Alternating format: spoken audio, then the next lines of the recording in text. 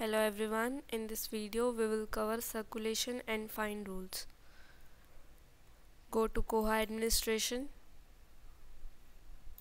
then click on circulation and find rules. You can define circulation rules that depends on pattern category and item type or both. Select your library first.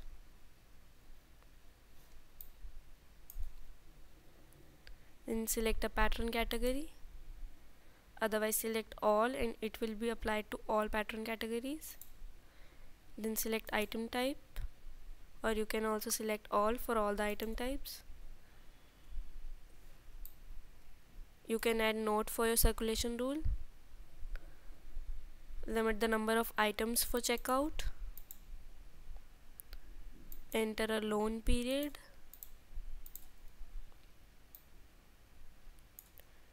Set a hard due date. If you select exactly on, Koha will take this hard due date as the due date for this item type. You can also select before or after this hard due date. Enter fine amount, fine charging interval, when to charge. If you select end of interval, the library will charge this fine after 7 days. You can also select start of interval here. Fine grace period. Fine grace period is the period of time when an item is overdue before you start charging fines.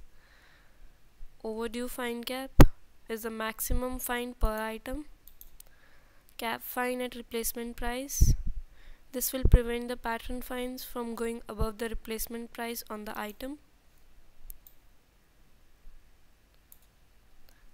You can also enter suspension for the pattern. Enter how many renewals allowed. Renewal period.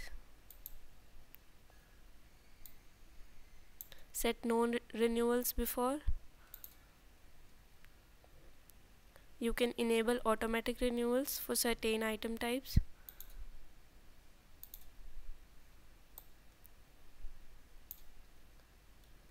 You can enter date for no automatic renewal after.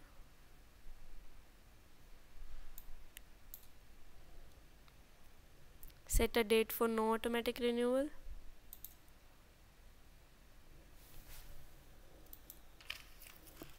You can enter how many holds are allowed on this item or pattern category.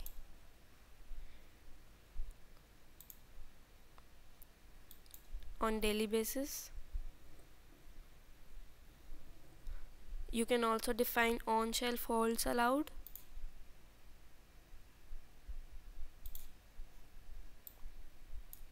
And also opaque item level holds. In article request, this will allow pattern to place article request. Any rental discount. Then click on save.